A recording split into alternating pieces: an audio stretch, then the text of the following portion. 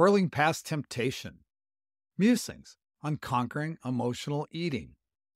Emotional eating. Now, there's a dance many of us has taken a spin with, right? And let's be honest, it's not exactly a waltz of joy. It's more like a cha-cha with a partner who steps all over your feet and leaves you in less than a stellar mood. So how can we break up with emotional eating and find a healthier way to cope? Listen, at my youthful age of 70, I've come to appreciate the spice of discomfort. Oh, you heard me right. Discomfort is that zesty ingredient that makes us squirm, but also helps us grow. Here's the kicker.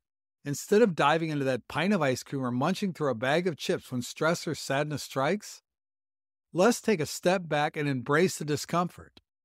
Feel it, acknowledge it, and ask yourself what in the world is really going on here.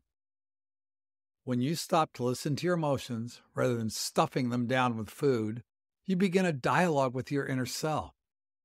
It's like saying, "Hey there, feelings. I see you're trying to crash my party.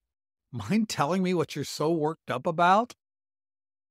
Once you've identified the emotion, try a different dance. Take deep breaths, go for a walk, meditate, or even call up a friend for a good old chat. Make discomfort your dance floor and twirl around it until you find your rhythm.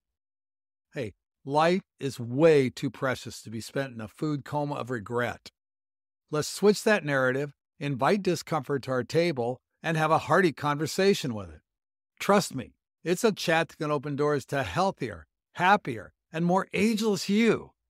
Are you ready to groove with discomfort? Put on your dancing shoes and let's tackle emotional eating, one brave step at a time.